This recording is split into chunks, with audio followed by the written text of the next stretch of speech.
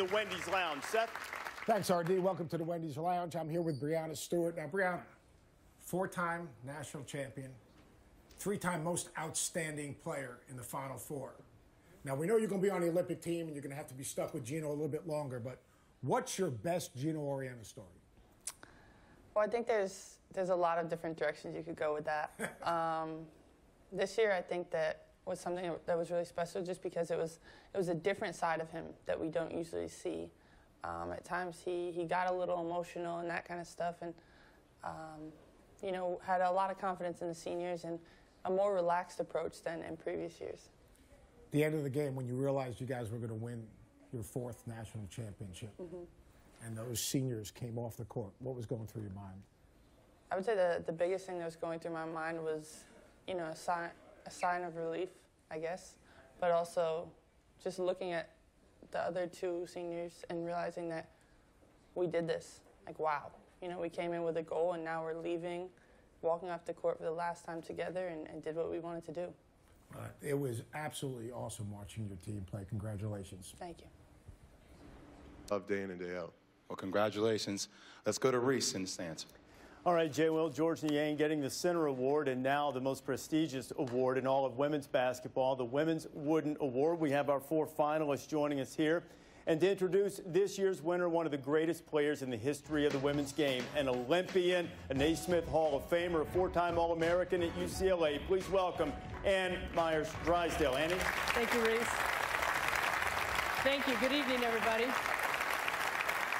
First of all, I'd like to congratulate all the honorees tonight, and certainly a special evening. And how come I don't get a teleprompter?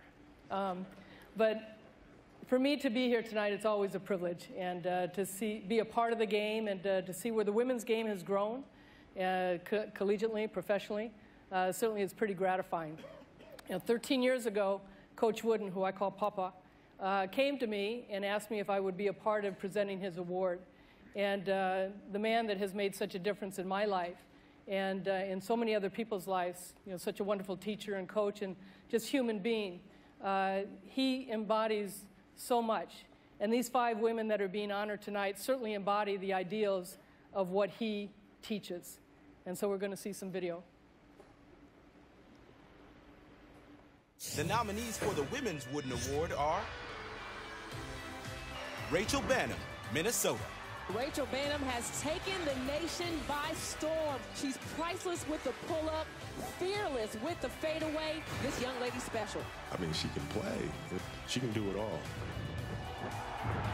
Mariah Jefferson, UConn.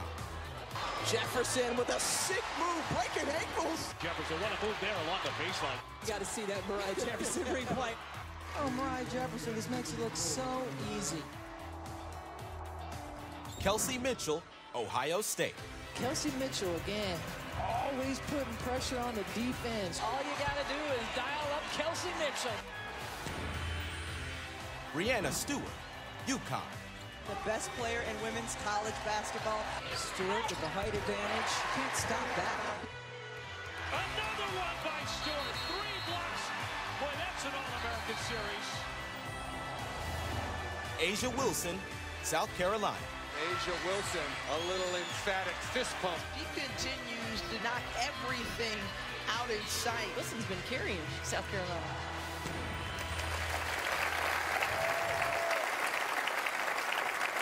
So on behalf of the Los Angeles Athletic Club, I'm proud to announce this year's Wooden Award for the women is Breanna Stewart, 2 years in a row. Congratulations, Breanna.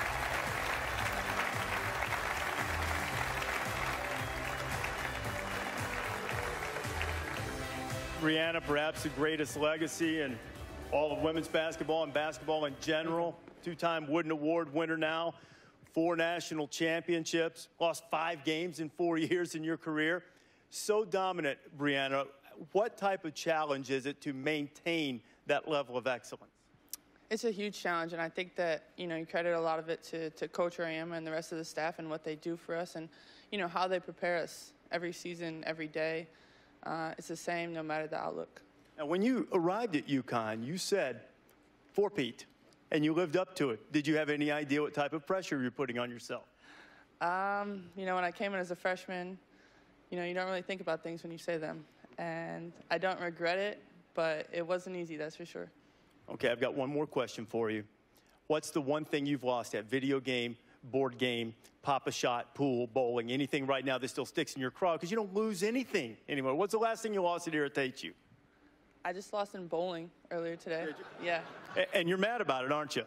Yeah.